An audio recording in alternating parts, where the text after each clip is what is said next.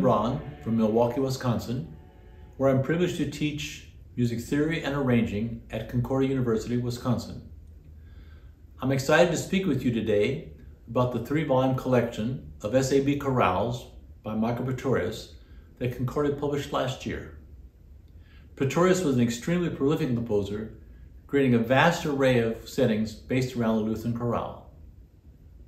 These settings vary from simple 2-part pieces to elaborate 4-choir pieces using voice and instruments in the polychoral tradition. Out of the 1,200 plus choral arrangements based on the Lutheran chorale, 125 of these exist as tricenium.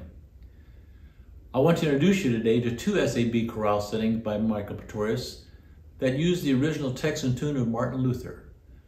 These 2 chorales are appropriate for any use in a service during the church year, but are especially fitting for Reformation celebrations. And these 2 chorales are Lord, Keep Us Steadfast in Your Word and A Mighty Fortress Is Our God. These chorale settings employ many compositional techniques, but are largely counterpunktually derived, with the chorale tune often stated completely in one of the voices.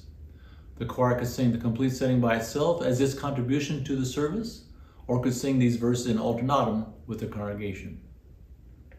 As a conductor and performer, Praetorius gave many detailed suggestions that are still useful today for creating variety with the use of the chorale, adapting whatever resources are available. With that in mind, these settings may be performed with voice alone, but can be easily performed with instruments taking over some of the vocal lines.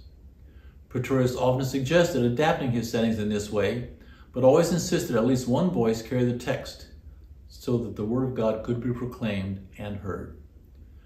Praetorius had a tremendous impact on Lutheran church music at the beginning of the 17th century, and his contributions are still very useful today in the church music of the 21st century.